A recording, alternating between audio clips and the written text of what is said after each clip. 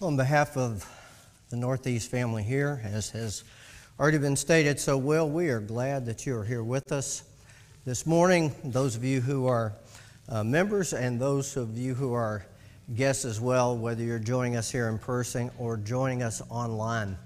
I'm grateful to be a part of this church. I am not the regular pulpit minister here at Northeast, for those of you who don't know that. I think most everybody knows that, but Noah, our regular pulpit minister, is out of town. He is at the Harding lectureship, and he went with his dad, and he is really enjoying that time with him down there, and we look forward to his return. I want to just mention a couple of things before we get into our lesson this morning, and that is some things that are coming up. Remember, next Sunday is our Mission Sunday.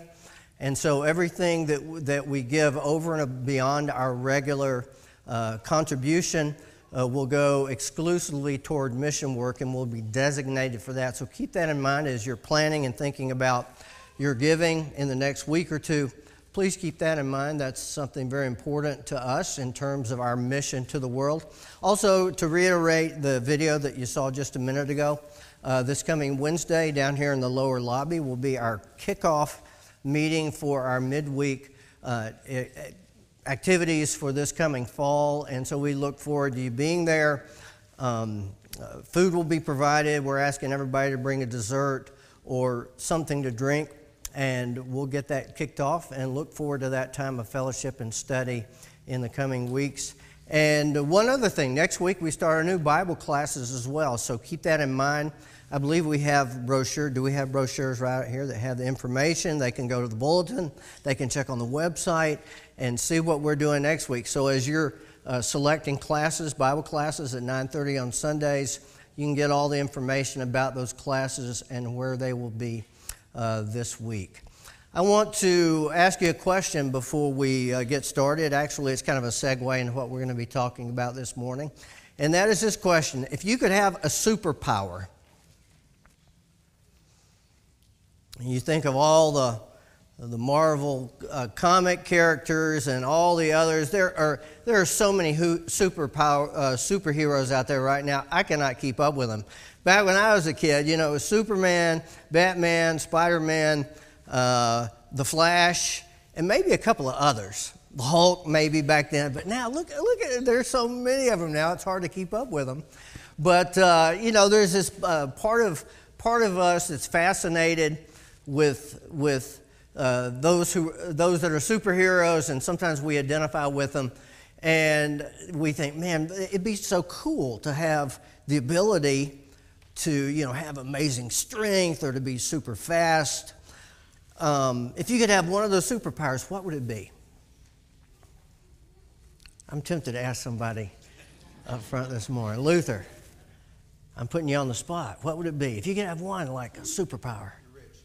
Be rich. No, man. Okay. Buddy, you threw me off there. That's not what I was looking for. I was looking like, amazing strength. For me, it would be the ability to fly. I've always been fascinated with flight. And even today, if a plane flies overhead, I pause and I look up at that because I am just so totally amazed at that. Or I see a bird that's flying and it seems so effortless and above the world and gliding, and I think, that would be so neat. In fact, a couple of times through the years, I've actually had a dream that I could fly. Only a couple of times, and that dream was so cool that I'm thinking, I'm actually doing it. I'm flying. I can't believe it. It's funny now when I dream that I fall off a cliff or something, I just go splat to the bottom. So I don't know what that says about me psychologically. But think about this, and I'm looking at it from the angle of who we are and what we have in Jesus. And it's amazing to think that we have such a superpower in prayer. We believe that prayer is the ability to come in touch with and to communicate with and to appeal to and partner with, on a very intimate, personal level, the Almighty God of the universe. I don't know everything that you believe about God. Beliefs even in this auditorium might be varied, but to those who believe in an almighty creator God of the universe, who is sovereign over all, who invites us into a relationship with Him and a partnership with Him in how we pray, we think of power and might and influence, and we sometimes are impressed when we have a brush with greatness or meet somebody who's rich or famous or powerful. Think about your life. Who's the most famous person you ever met? The most powerful, influential, known figure? For me, as much as I hate to say it, it's Jerry Reed of Smokey and the Bandit fame, all right? That's not really big time. But I remember when Jeannie and I were still at Lipscomb, and I think it was some special occasion because we were eating at Old Charlie's. And when you're in college, Old Charlie's is the big time. So I don't know if it was some event, but we went to Old Charlie's to eat, and lo and behold, across the room was Jerry Reed. And I remember how excited I was about that. And I can't remember what I did, but I wanted to go up and talk to him and just, chew the fat with this famous actor. And I think Jeannie was telling me, don't go over there, don't go over there, don't go over there. And I can't remember if I did or not. But this idea of being in the presence of greatness. I mean, think about it. How many of us right now, if we wanted to, could get in touch with the president and say, look, hey, I want to talk to the president? How many, right? You call the White House and say, hey, look, this is Grady Smith. I'm down near Cincinnati, Ohio, and I'd like to talk to the president. Can you put him on the line? That wouldn't happen. I mean, you don't get an audience with somebody who is that powerful and that influential and do it easily. There are very few people who would be in that category. And if I did send him a letter and I got a response, it wouldn't be from him. It would be from somebody on his staff. And he wouldn't know anything that I said in that letter or anything. But with God, it's so different.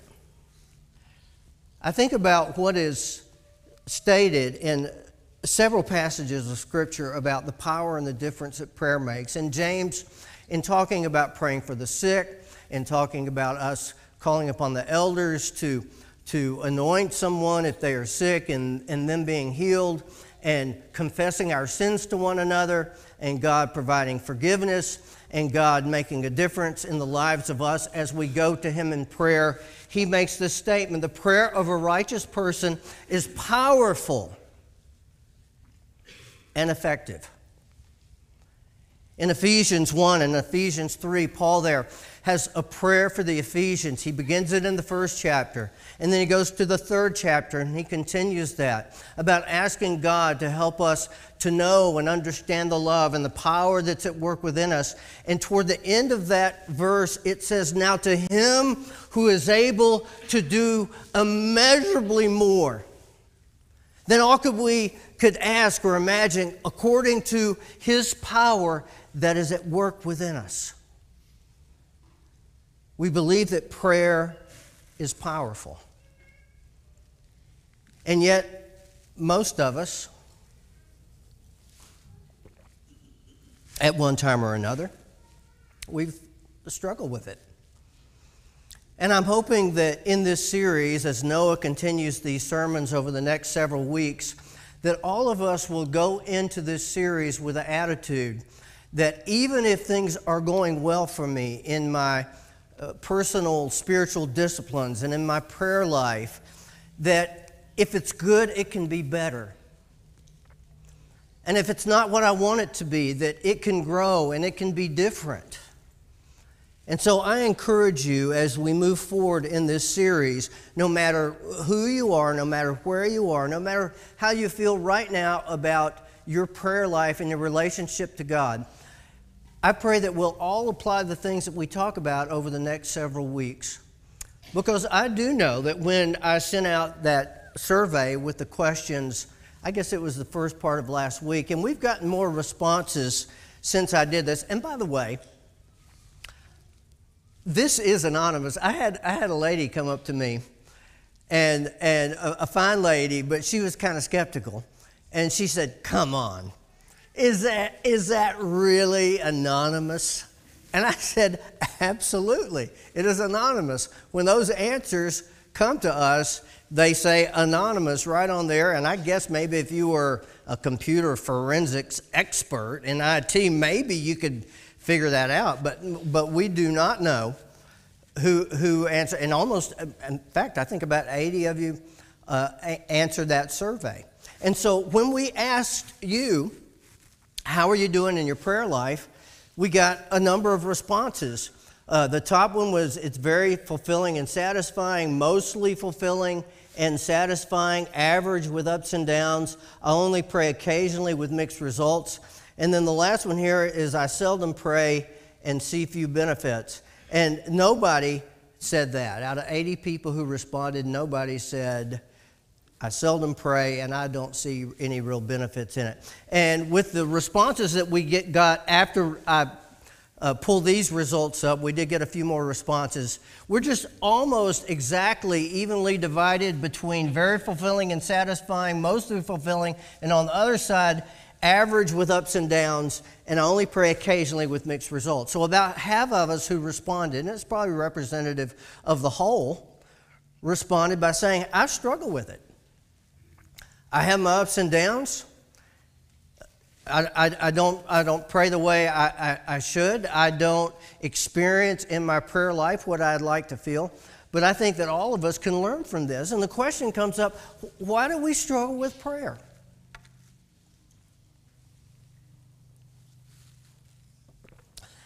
I mean,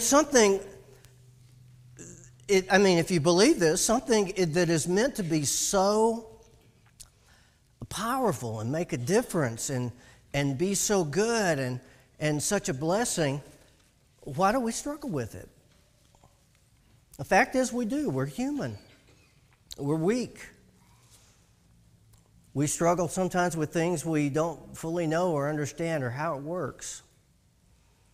I had a conversation with someone just this past week, a brother here at Northeast, and he said, "Brother, I'm struggling. I'm struggling right now with my faith. I'm struggling with how prayer fits into all of this." He's been praying about something related to his life that is causing concern and anxiety and difficulty, and he felt like there was an answer that he was blessed with and happy about, and then a wrench is thrown in the situation, and he said, "I'm struggling."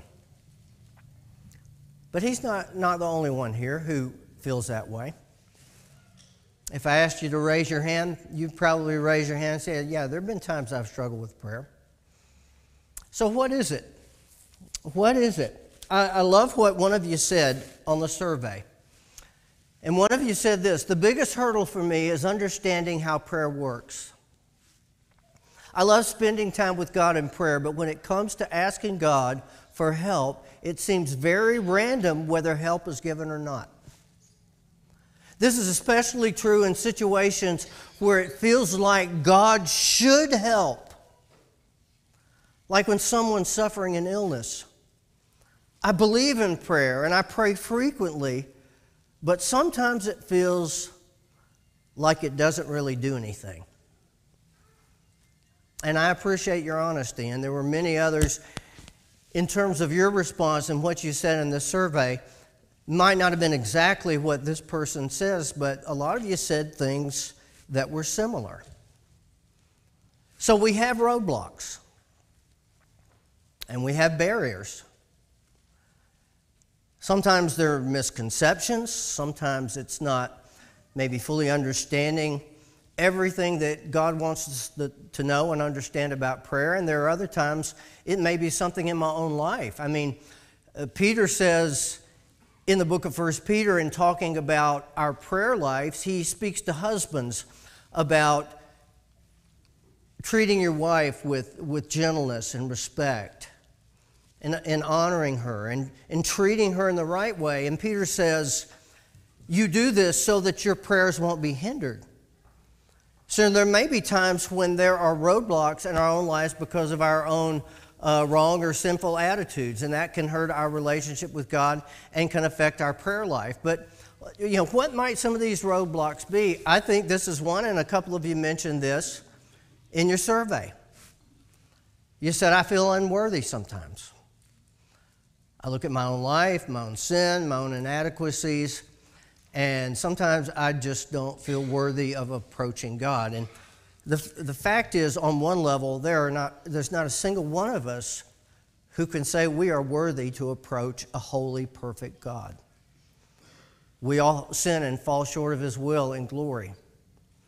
There's not a single one of us who can say that we can approach God and we can talk to God because of how we have performed or all the good things we have done. God is holy and God is perfect. And in a very real sense, we are unworthy. And so the idea about approaching God the Father in prayer through Jesus or in Jesus' name is saying, I can't do this because of myself or on my own. I can only do it because of what Jesus has done for me and the price that He's paid. And so you may struggle with that, but keep that in mind. Here's another one. I've tried it and it hasn't worked. And so I don't know where that attitude may come from in an individual, but sometimes it comes from the place of really wanting something and believing that that's the right thing, and that's what God wants for me, and that's what God would want. And I'm praying about it, and it doesn't come about. And so I feel like maybe it's not working right, or He's not hearing it right, or I just feel like it just isn't working. Amen. I'm disappointed with the answers. And so as we think about that, we think about something else as well. What about this one? God is sovereign, and He's going to do what He wants to do anyway. And I think maybe there are different versions of this, but I think in the back of our minds, sometimes when we pray, we're thinking, even when Jesus spoke and He talked about prayer and how prayer works and about us being persistent in prayer, even in that passage in the book of Matthew, Jesus says, your Father in heaven knows what you need even before you ask. And so we think sometimes when we pray, we pray, I want this to happen, but, may God's will be done. If God's going to do what He's going to do anyway, and He is sovereign and He knows what's best, there might be a part in the mind of some of us, why do I need to do that anyway? And besides that, when I pray, how do I know? How do I know if what I prayed about that comes about was going to happen anyway? Whether I prayed about it or not. Interpreting how God may or may not answer a prayer and when He does or does not intervene sometimes is a little difficult and mysterious, isn't it? And honestly, we look at the world, a lot of what is going on in the world and the randomness and the disasters and the suffering, and we say, well, why do it anyway? God intervening or not intervening, sometimes it's so hard or difficult to understand, I just don't know. But more than anything, listen, when we asked you what your greatest obstacle was in having a fulfilling and meaningful prayer life, this is what you said, more than anything else from you all. In one word or another, you said something to the effect, I lack the discipline and I let other things get in the way. So for many of you, it's not necessarily that you're struggling with how the providence of God and how He answers and doesn't answer fit into all this. Some of you, it is. But it's just this reality that I know it's good, I know there's a value in it, yet I have a hard time sometimes with it. In fact, here's some quotes directly from you. One of you answered when we asked, what's a hindrance in your prayer life? One of you said laziness, pure and simple. One of you said, not enough structure to my prayer life, too tired, I'm forgetful, so many other things that have to be done. One of you says, I get distracted so easily, even when I'm in a quiet room by myself. I find my mind wandering to all the things I need to do, losing my train of thought. I struggle to feel like my whole heart and mind is present in the moment. Can you identify with any of the statements there? I know 3 of you can. Because 3 of you said it. But it's representative of what many of you said about prayer. So whatever the obstacles are, I want to just kind of take a little pause right here and mention 2 things that I believe will help us stay motivated and persevering in this spiritual discipline and growing in the effect it's having in our lives, in the lives of others. The first one is this: Jesus prayed. And He didn't just pray on isolated occasions. Jesus prayed with discipline and regularly, and He was the Son of God. And I know what maybe some of you may be thinking about that. Well, if He is the Son of God and He has this perfect relationship with the Father, why did He even need to pray? Because I believe that in His humanity, He placed upon Himself limitations on the exercise of that deity in terms of how He lived. He prayed because He was a human being. He was God in the flesh. But it's not like He leaned into being God to get things done that He couldn't do as a regular human being. He truly needed prayer.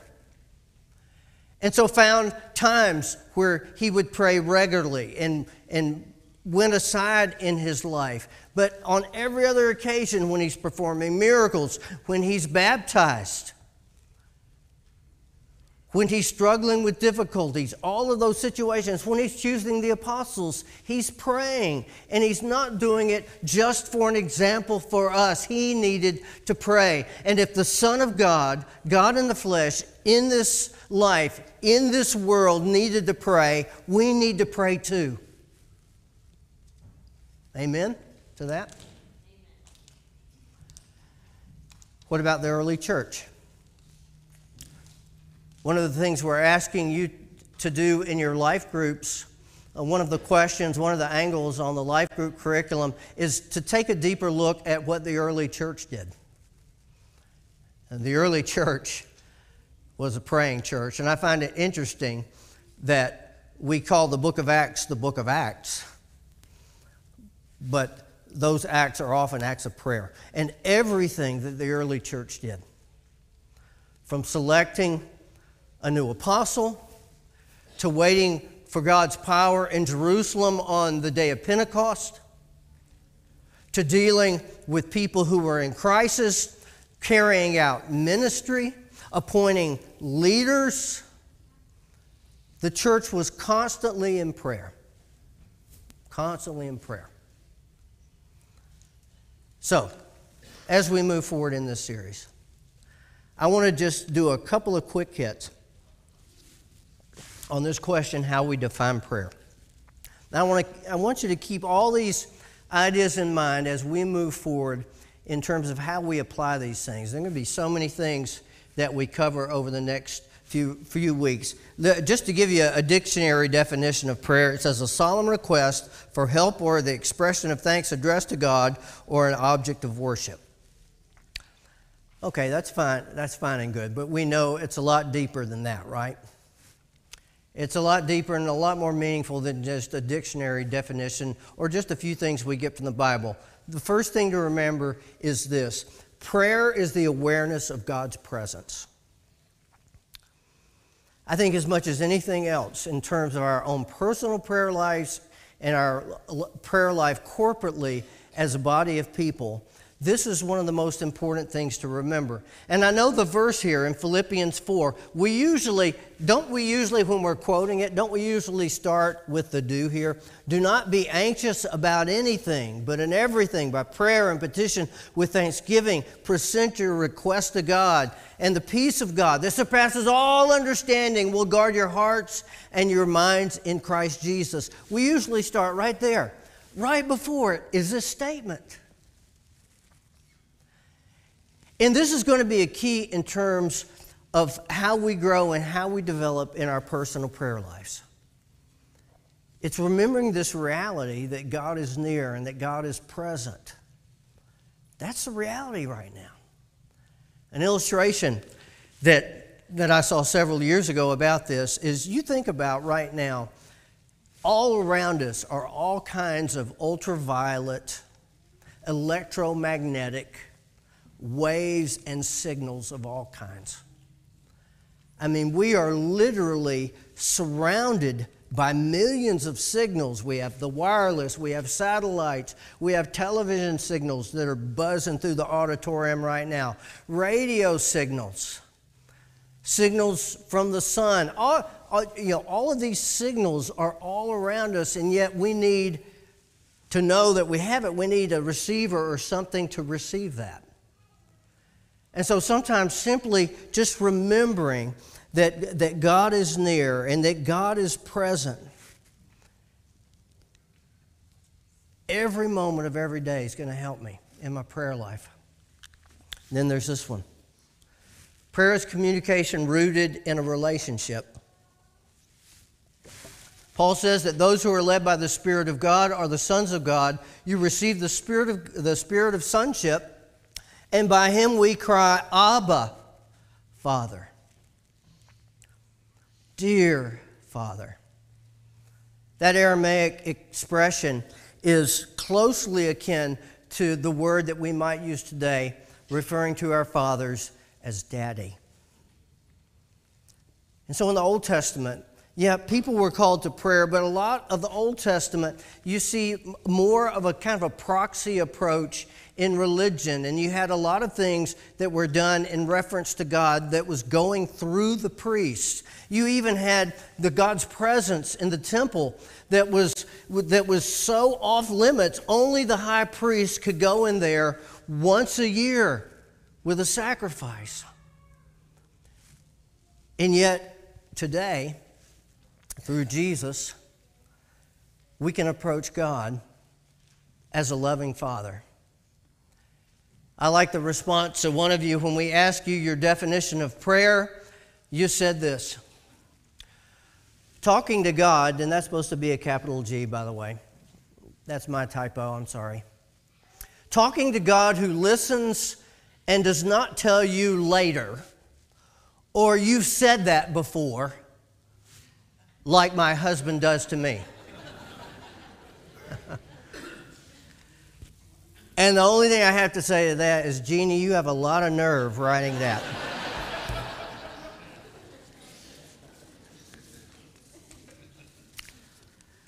We have trouble with communication, don't we?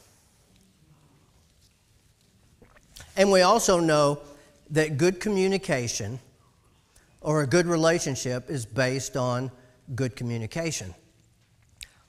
And we also know just because you're present with someone and you are physically in their presence, it doesn't mean you're close.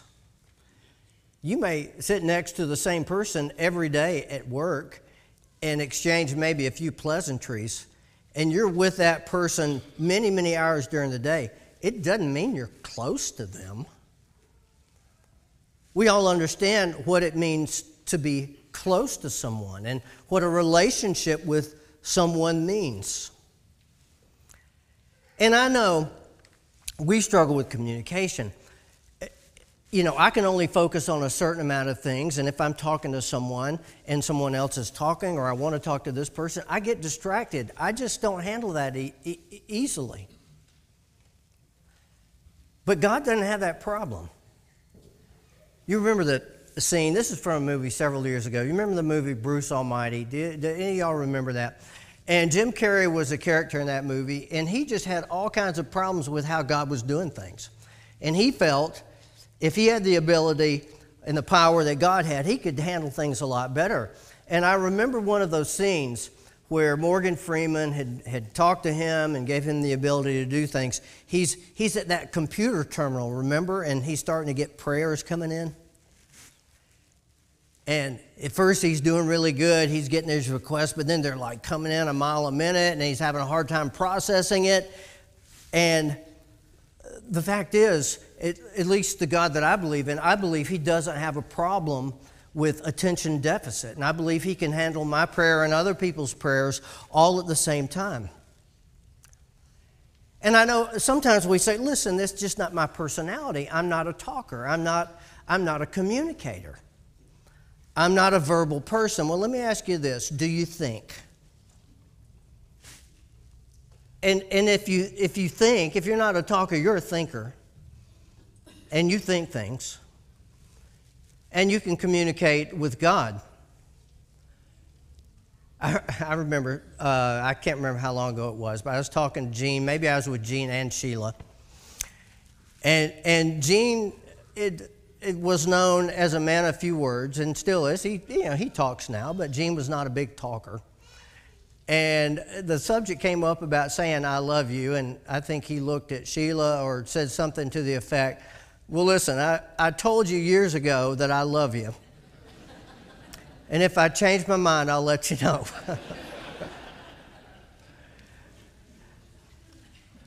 But we know there are times we need to hear it.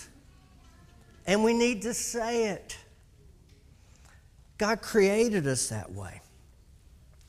And if we're going to have a healthy relationship with God, we need to have a conversational relationship with God. Okay, let me go through these last two quickly, is this. Prayer is personal. And what I mean by that is I don't want anybody, as you explore more deeply the discipline of prayer and how you apply it in your life, I don't want you to feel like I have to do this just like somebody else. And I believe we have people in this congregation who are gifted and are more naturally bent toward prayer. They are our prayer warriors. They may pray more than many of us pray. They may do it in circumstances that we would never dream of, and that's fine. I'm not asking you, and God is not asking, it's not me, but it's God asking us to be like everybody else. He's saying wherever you are, and all of us have a routine, to try to see where that routine could be a rut and how things might be better, and be willing to try it, to do something differently. And so if you're saying, I've tried it, it didn't work, it's not working good in my life, maybe you need to do something a little differently. It might not be exactly what somebody else is doing, but don't be like that child who says, I don't like that food. And we tell that child, just try it. You might like it. And they look at it, they don't like the way it looks, and they try it, and they might like it. Don't be afraid to try something. And last but not least, remember this. Prayer is a gift and not a burden.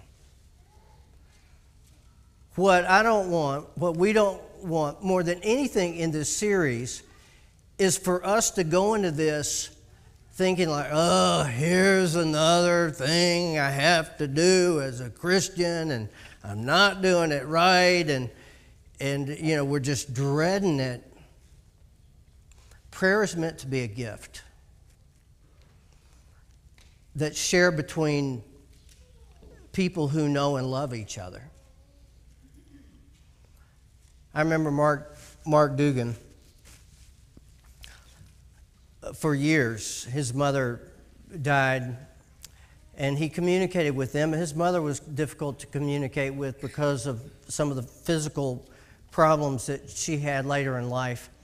But I remember Mark, every day, he called his dad. His dad, a great man. And I know every day he called, there wasn't always something, astonishing or noteworthy, but they were just talking about life. And I believe that's the way God the Father wants us to be with Him. And so don't look at prayer in the way of like God giving you a shovel or a mattock or a pickaxe and saying, okay, go out back and dig this ditch and dig up all the rocks.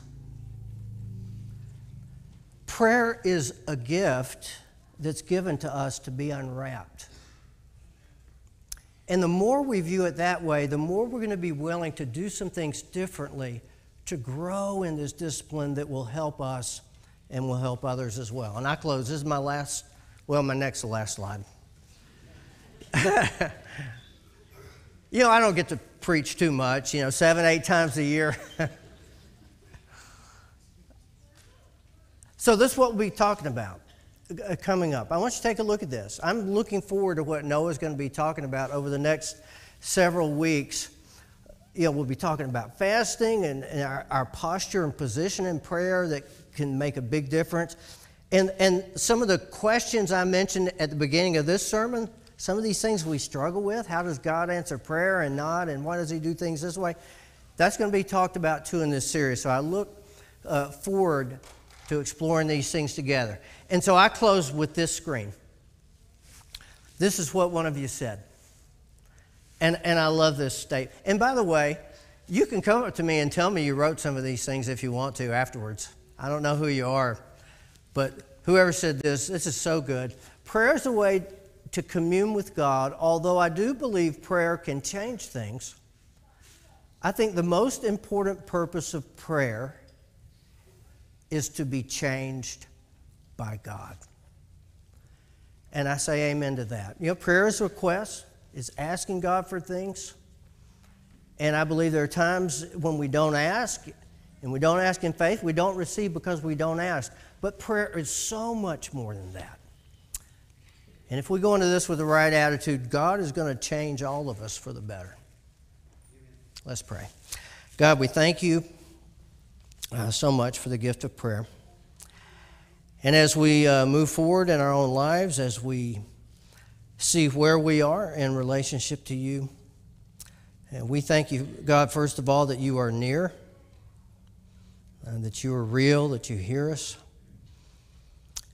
and that we can be blessed in ways perhaps that we haven't even thought or imagined through this wonderful gift. We bring our hearts and our lives before you as we give you thanks in Jesus' name. Amen.